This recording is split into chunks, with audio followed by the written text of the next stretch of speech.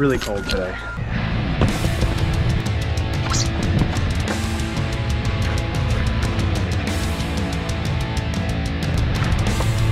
It is winter in Wisconsin.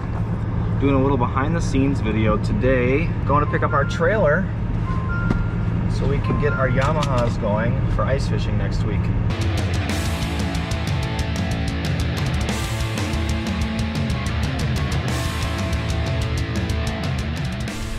All right, so here's the issue with our trailer.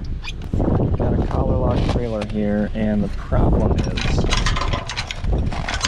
that it is seized up. So normally this just squeezes, it's very easy, but I actually have to hit it with a hammer to clasp it around the hitch.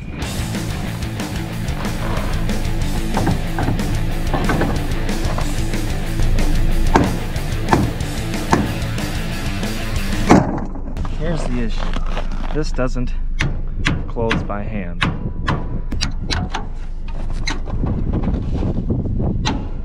Thanks, Dad, for the lead hammer. And good to go.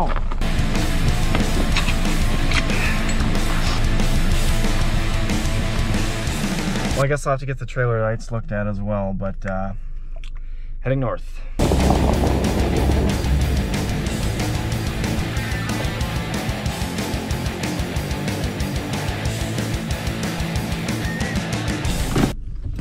All right, we're at my dad's shop. Let's go say hi.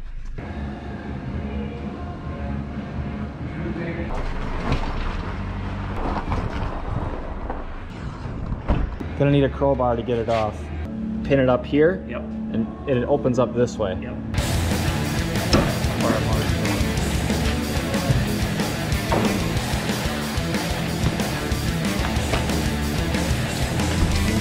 Just take the paint off.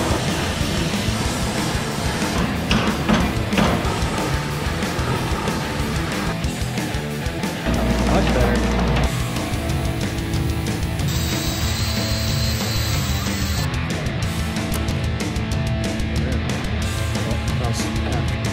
So squeeze it. Very good.